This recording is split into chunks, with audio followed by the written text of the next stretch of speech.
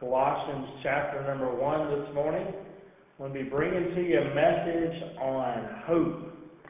The hope of glory is going to be the title of this message. The hope of glory. Colossians chapter 1 verse 27. Let us all stand together, if you will, as we read this passage of Scripture together. The Bible says, "To whom God would make known what is the riches of the glory of this mystery among the Gentiles, which is Christ in you, the hope of glory." Let's pray. Lord, I thank you so much for this day and this opportunity again to gather together in your name and in your house. Lord, I know there's many people here who suffer and struggle from a lack of hope in their lives, Lord, and I pray that you'll speak to us this morning on each individual level and our each individual circumstance, that we will receive a message of hope from you this morning. Lord, whatever it is that you have for us, I pray that will be what is delivered today. Help us, Lord, to receive your message and help us be willing to follow in your ways. In Jesus' name I pray. Amen. Thank you. You may be seated. The hope of glory. I'll try not to be long. I don't want you to listen to my crouping, cracking voice too long, but I want you to hear a message from God. I hope you've come to hear him today and not me. Amen. I hope we've come to see God do something, not someone else. Amen. We need to come to church to see God. We've been doing a study in our Sunday school class called Living in the Real. And it's all about truly letting God be God in your life, not making false realities and talking yourself into a comfort level of this and that and the other because of what we want. But we just need to let God truly have his way. And if we'll do that, we'll experience what I'm talking about this morning of the hope of glory. I want to read that verse to you one more time. "To whom God would make known..." I want you to look at how the verse is broke down. "To whom God would make known." He said, whoever will allow this to become real to us in our lives. "To whom God would make known what is the riches of the glory of this mystery among the Gentiles, which is Christ in you, the hope of glory." He's basically saying, if you'll just listen to me, if you'll just listen to the Word of God, if you'll just simply open yourself up to what is real in my name, you'll have hope in glory. That's what he's saying today. Paul has been called a mystery writer. The mystery of the time of the Gentiles. Romans chapter 11, verse 25.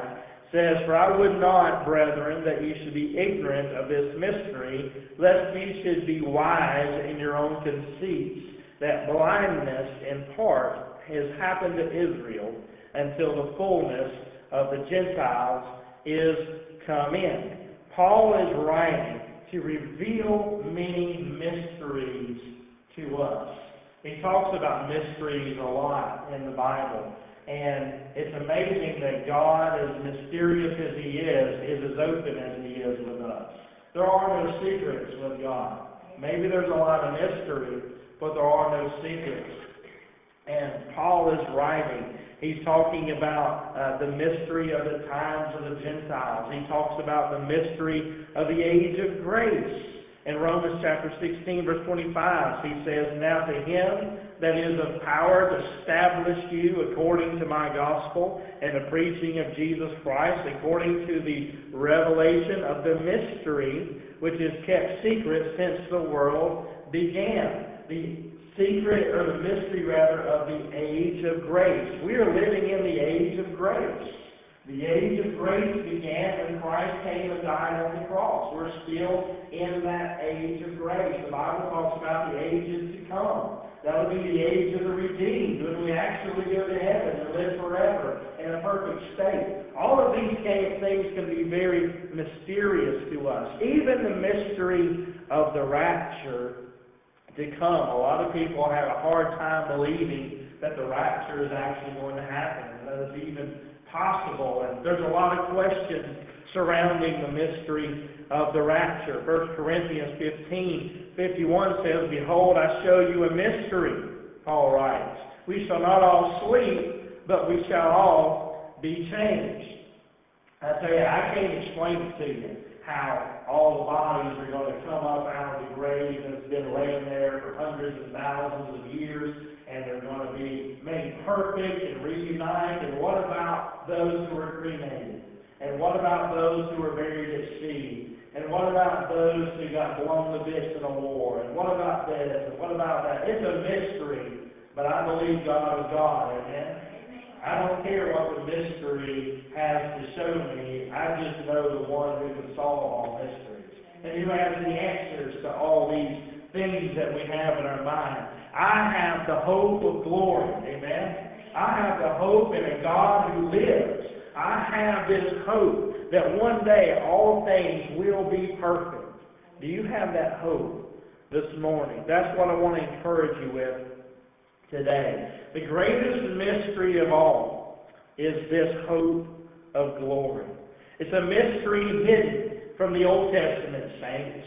In Colossians chapter 1, where we're at, verse 26 says, "Even the mystery which have been hid from ages and from generations, but now is made clear," or manifest, "to His saints." It's the mystery of Christ within the believers, the hope of glory. Again, going back to our verse here, "To whom God has made known what is the riches of the glory of this mystery among the Gentiles, which is Christ in you, the hope of glory." This is a wonderful mystery story here this morning. It is the hope of glory. There are three choices for all people in hope. You have three choices this morning in where you place your hope, and how you have your hope. We all have choices, and the Bible gives us these choices.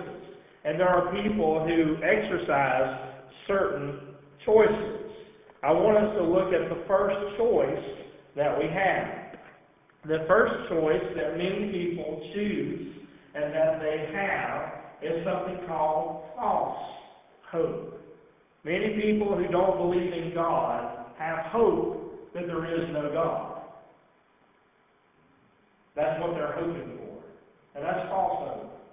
Many people who worship a statue, like the church down here down the road with the Buddhist temple that's been set up, they have hope in that what they're doing on behalf and towards that statue is real. That's false hope.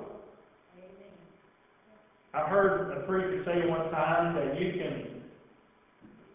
or one person said that you can believe whatever you believe as long as you're genuine. And this preacher said, well, you can genuinely be wrong. You can have hope in something and be genuine about it, truly believe that it's real. And we talked about that in the Sunday school class, of having false realities. Many people can really, truly believe that there is no God. They can believe that their way is the right way. They can believe that God's rules don't apply to them. They can believe it, but it doesn't make it so. That's called having false hope, that you're okay even though you haven't set yourself right with God. That is a false hope this morning. And the Bible says in 1 Corinthians 15:19, "If in this life only we have hope in Christ, we are of all men most miserable." I tell you, that statement's never been more real than it is in 2014.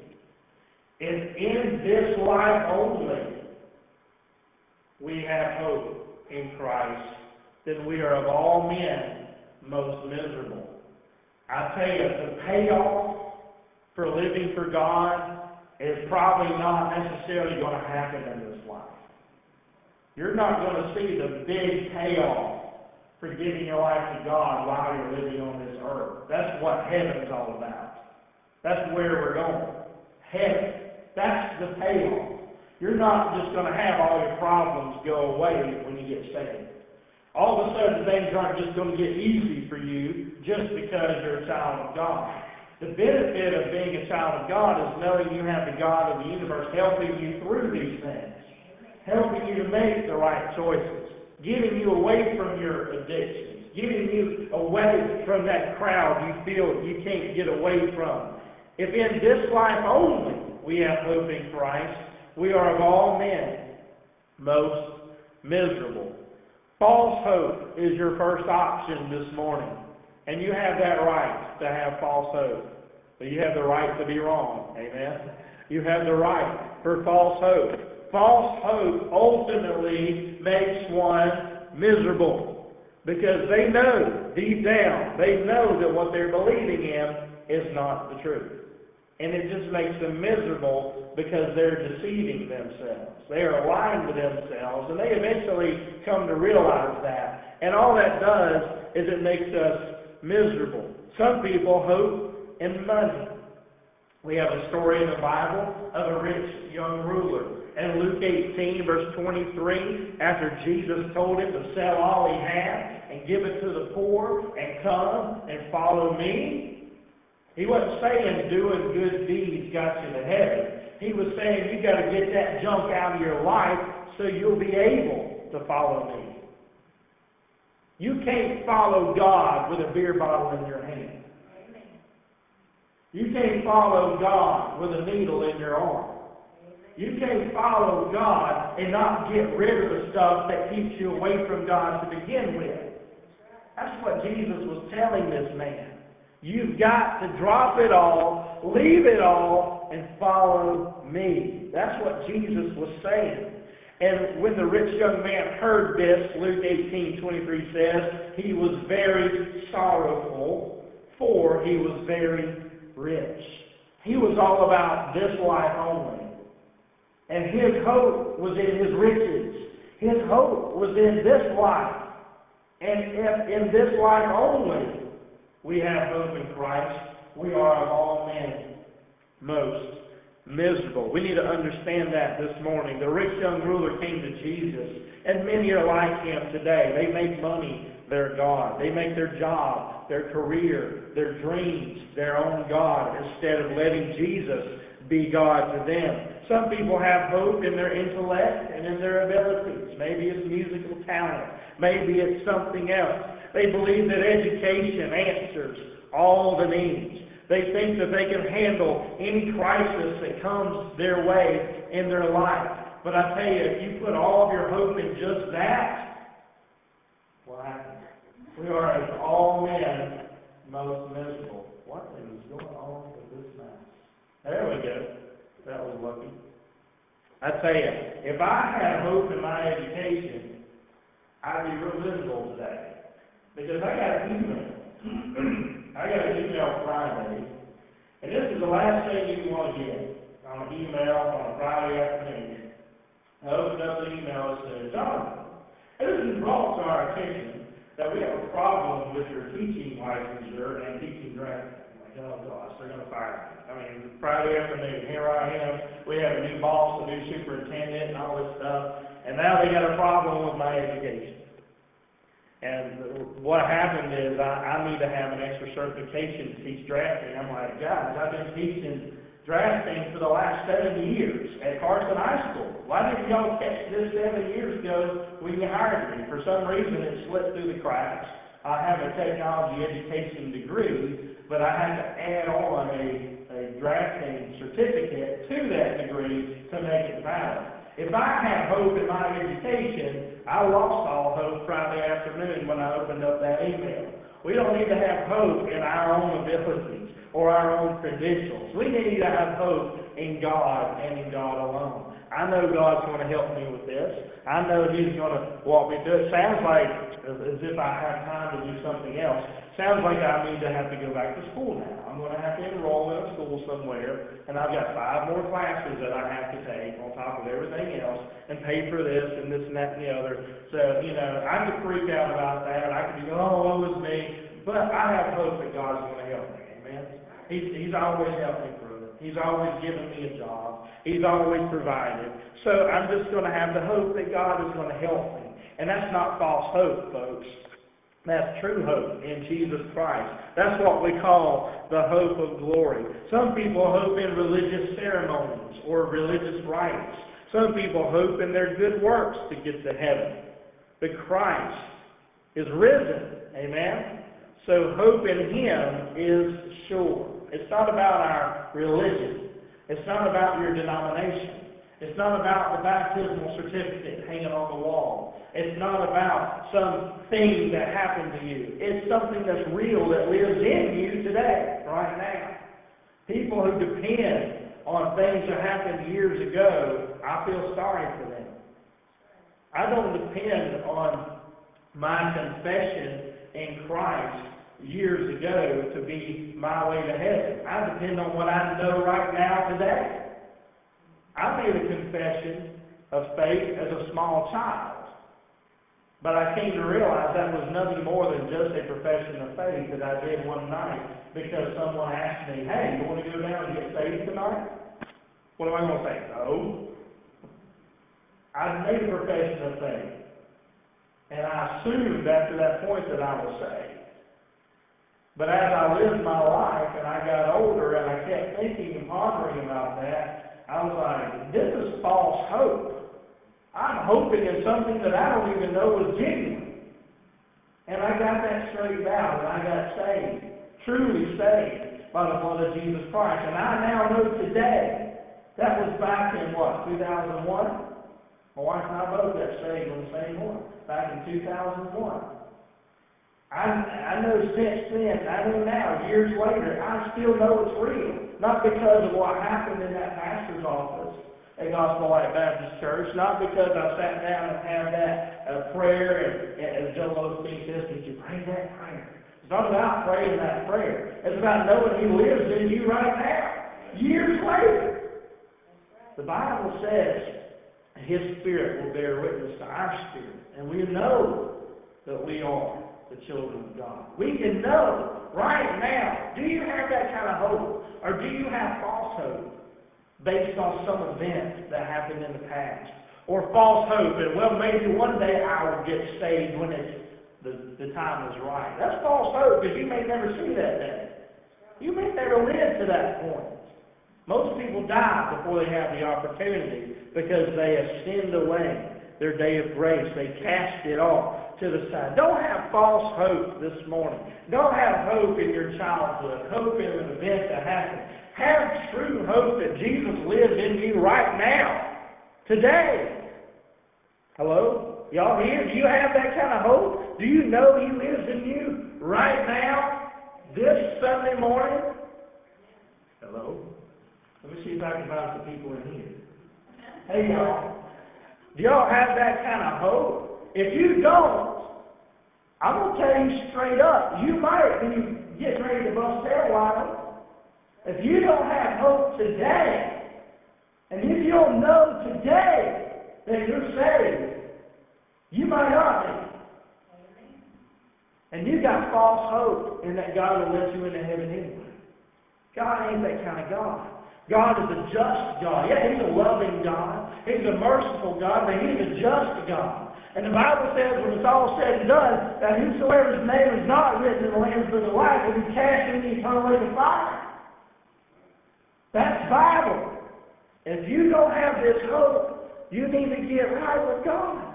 You need to get saved so you can have real, true hope. Not false hope, but true hope. Before we go there, let's look at one more kind of hope that a lot of people have, and that's no hope. You ever felt like you just had no hope? Hospital bills keep coming in. We got hospital bills this weekend, and it's got stuff on there for somebody being in rehabilitation stuff in some place in Charlotte. We ain't even been to Charlotte. Ain't nobody been to any rehab of any kind. I mean, I was like, how in the world are we going to pay for this? You know, sometimes we feel like we just got no hope of getting a job. I've got this one student, he graduated a few years ago, and he's been to all kinds of interviews, and he's getting to the point, he just ain't got no hope he's ever going to get a job. He says, I get called in for an interview, and they never call me back. He's losing hope. Some people have no hope. Ephesians chapter 2, verse 12 says this, that at that time ye were without Christ, being aliens from the commonwealth of Israel, and strangers from the covenants of promise, having no hope, and without God in the world. That's the way most people are today. They are living in this world without God, and they truly have no hope. I honestly don't know that this student that I have who feels he has no hope in getting a job, I don't really think he's saved. I don't. I've never seen the true evidence of that in his life. And I don't know if that's where his lack of hope comes from or not. But I want to tell you, I've been let go before from a really good job.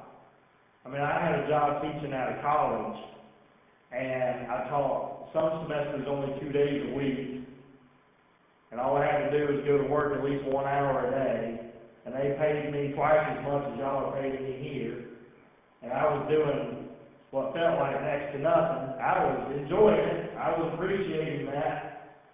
And a new president came in, and the last one was in, the first one was out, and I happened to fit that description, and I lost my awesome, nice, cushy job at community college up in Lexington. But I didn't lose hope just because I lost my job. I didn't have no hope. Why? Because I had been saved. While I was working there, actually, I got saved. I had a hope that was really, really strong, and I knew God was going to work something out. Well, He worked it out, and I got a job at China Grove Elementary School, being a computer guy down there, and I got to working in that job and really liking it. And then these certification people are about to kill me. These certification people came to me and said, well, you're only qualified to teach middle school and high school. I'm like, I'm not teaching. I'm the computer guy. I fix computers. Well, if you're going to be in the elementary school, you've got to have the right certification, so you've got to go back to school. And I just finished my master's degree because I had to go back to school to get my master's degree to work at the college. And then the college let me go. And then here I am, I got another job, and they're saying they're going to have to let me go because I don't have elementary certification. And I was getting to that point where I was getting frustrated, but I still didn't have a loss of hope. I still knew God was going to work something out. And it was I think, it's either the same day or the next day, I got a phone call from CT Communications. And I saw the phone number come in, and I was like, who is this? I answered the phone, and I said, this is Mr. Harvey from CT Communications. I'm sitting there thinking, did we pay a bill? Did we forget to pay the phone bill? Then I was like, wait a minute, we don't even have service with them. We have service with AT&T. What are these people calling me for? And he was calling to offer me a job that I didn't even know I had applied for. I evidently submitted a resume and an application online at some point after leaving the college, trying to find another job. And right when it needed to happen, God made a way. I hadn't lost hope. I knew He was going to work something out, and He did. Well, guess what? When Windstream took notice of the awesome job we were doing at CTC, they bought out the company, and guess who was one of the first people to get cut from that job? Human Resources, which is where I was in. I was a trainer at the company, and they cut my position there. And then I had to go back and find something else to do. But guess what? We never skipped a meal. You can tell that. We never skipped a meal. We never had to, not pay our bills. God always provided. I've always had hope. But there's a lot of people out there, and maybe you're one of them, that just doesn't have hope this morning. There's a lot of people that have no hope. To live without Christ is to die without hope. I'm going to skip this world, because this world is not really what hope is all about. It's about the next world. If we keep our sights on what's coming to the next world, the stuff about this world won't bother us quite so much. Because this is all temporary. This is all just little stuff that we go through to show our character, to build our character, to be a witness to others in the places that we're put, so that when we get to the other side, we'll have our rewards there. That's where it's all going to matter. And there's people that live in this life without Christ. And if that's the case, they are living without hope. Hope is truly tested at death. I have sat in many a hospital room and in many a bedroom watching someone die. I have seen more people than I want to see take their last breath. They didn't teach us that in seminary. They didn't teach us how to prepare ourselves for that, and you can never be prepared for that. But I've seen my own family members do that. I've seen church members do that. I've seen other folks die right before my very eyes.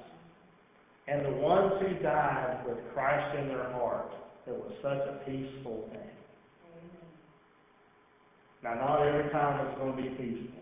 I'll testify to that. Sometimes when disease sets in, it's not peaceful. But I've seen people die with Jesus in their heart, and I can tell there's a peace about them like none other. If you were to watch someone die without Christ, they knew they weren't saved, that's a whole different story. That's a whole different situation. Because when you're dying without Christ, you have no hope in what's about to happen to you. Or the realization that you're about to bust hell wide open is settling in. And that's a horrible thing to experience, I'm sure. Thank God I'll never have to experience that. I'm saved, amen. I know I'm saved. Are you saved this morning? Do you have that kind of hope? If someone came in here and gunned us all down right now, I know I'd be with Jesus. If Jesus came back in the sky today, I know He'd be coming back to take me with Him. Do you have that kind of hope? Or are you one that has no hope this morning? Maybe you do have hope, but you know you have friends and family that don't. Take this message on their behalf. Let that be motivation to go and tell them about Jesus. Our hope is truly tested at death. Earthly successes will be no comfort when that day comes. We're driving up the road this morning and talking about the new iPhone 6. And evidently there's a problem with the design in the iPhone 6, and that you put it in your pocket and the case bends a little bit and it's breaking the circuitry in the phone itself. It's causing problems. And I immediately started thinking about, what was his name? Steve Jobs. Was his name? Steve Jobs. He was the guy that was the Apple dude and started all that. And I got to thinking about Bill Gates. And I got to thinking about all the money that those guys have made in the last 20, 30 years. And the empire, of course, Steve Jobs is passed on now.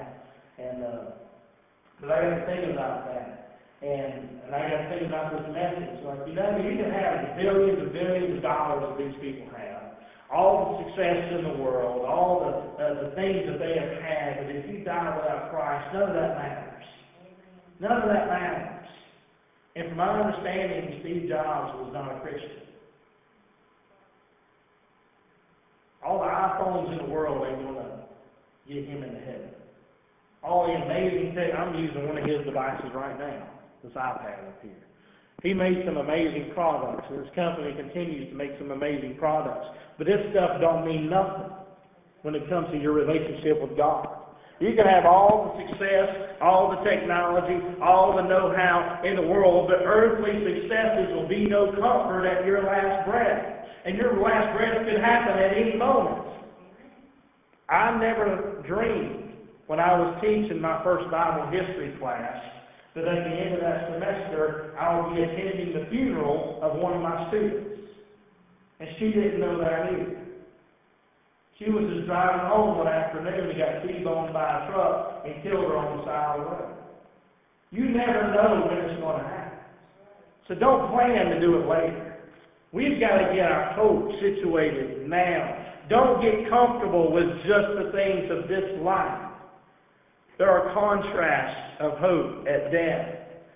The Bible says in 1 Thessalonians chapter 4, verse 13, "But I would not have you be ignorant, brethren, concerning them which are asleep, that ye sorrow not, even as others which have no hope."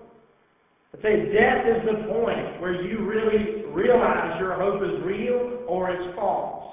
Do you truly think about that? I want you to think about it. Nobody likes to think about dying. But I want you to think about dying today. If you died right now, do you know you would be in heaven? If you don't know that for sure, you have false hope or no hope. But you can have true, pure hope of glory. You can have the hope that Jesus can save you and that He'll take you to heaven with you. If you've got that hope, awesome. What about your family members? What about your friends? What about your neighbors? Do they all have this kind of hope? I tell you, if I learned a secret in life that just made me just happier than a pig in mud, or however the phrase goes, I'd want to share that with somebody so they would experience that happiness too. If you've got that kind of hope in God and you know someone who does it, what's keeping you from sharing that with them? They want to know. They need to know. Comfort at death is only for believers. Unbelievers borrow Christian comfort many times. They'll lean on us for how we would get through it, but they themselves don't know what it's really all about. They have no hope. It says having no hope and without God in the world. Does that describe you this morning? Does that describe someone you know this morning? There are no promises of hope for those who die in unbelief. If you die without Christ, you're going to hell. That's all there is to it.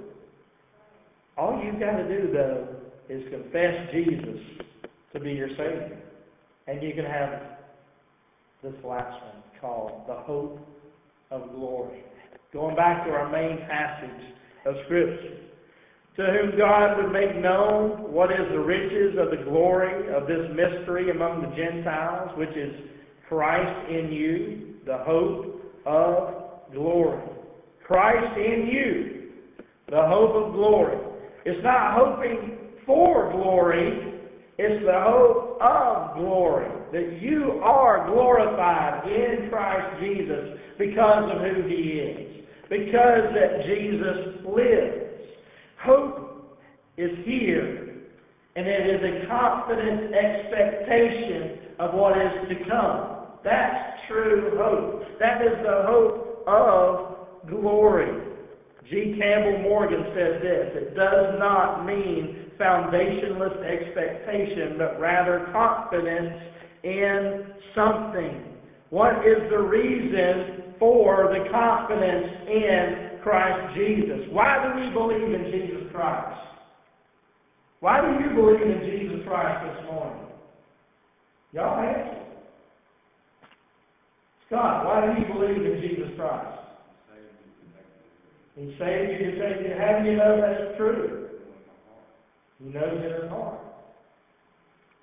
Joy, why do you believe in Jesus? Because He died on the cross for your sins. Man, why do you believe in Jesus? Because of the evidence of the blessings. Why do I believe in Jesus? Because He lives. And because He lives, He can give us all these things. He can give us hope. He can give us a family. He can give us promises. We can feel Him in our heart because He lives. Jesus is the only religious leader who has ever risen from the dead. That's how we believe in Jesus. That's how we know He lives. That's why we can have hope in Him. The resurrection brings living hope. 1 Peter chapter 1 verse 3 says, Blessed be the God and Father of our Lord Jesus Christ, which according to His abundant mercy hath begotten us again unto a lively hope by the resurrection of Jesus Christ from the dead. Because He lives, we can live. And because we saw Him live, there is evidence, it's documented. If you don't believe what's written down, go to His tomb today. Guess what? He ain't in there no more. Go to Buddha's tomb. He's still in there. Go to Muhammad's tomb. He's still in there. Go to all these other dudes' tombs. They're all still in there. But Jesus' tomb is empty. That's proof that He lives. And that's where our true hope comes from. Glory is ahead for even us sufferers here on earth. Romans chapter 8, verse 18. For I reckon, Paul must have been a Tennessee redneck. I reckon, he says, for I reckon that the sufferings of this present time are not worthy to be compared with the glory which shall be revealed in us. He's saying it don't matter how bad it gets down here. It's going to be the total opposite of the amazing stuff on the other side when we get to heaven. Do you have hope this morning? I guess that's my question I want to ask you. Do you have hope? A lot of people say, well, I'll believe it when I see it. Well, that's not true hope. Romans 8:24 says, for we are saved by hope. Hope of what? Well, for me, it's hope of living forever with Jesus, because Jesus is alive forevermore. That's where my hope is. We are saved by hope. But hope that is seen is not hope. For what a man seeth, why doth he yet hope for? It does all come down to a choice. It does all come down to faith. Either faith that Jesus was real, or faith that Jesus was a liar. What do you have faith in this morning? My faith is that Jesus told the truth, and that He is the truth, and that He did rise from the dead. He didn't just, lay there in a coma for a few days and wake back up, as some people speculate. I ask them, I use the Bible against them. I say, what's the oldest person ever to live in the world? Some people will come up with the answer, Methuselah. He was 969 years old. I said, if that's the case, then I know Jesus is alive, because if He was just in a coma for those 3 days and came back out of it, He'd be at least 2,000 some years old today, and I know that ain't the case. He really did die, and He really did raise from the dead. That's where my hope is in. I want to ask you this morning to allow the living Christ to come into your life. I want to encourage you this morning to invite others to ask Jesus to come and live in their heart as well. Are you going to choose false hope today? Are you going to settle for no hope? Or will you choose the hope of glory that is found in the Lord Christ Jesus? Let's stand as we close in a word of prayer.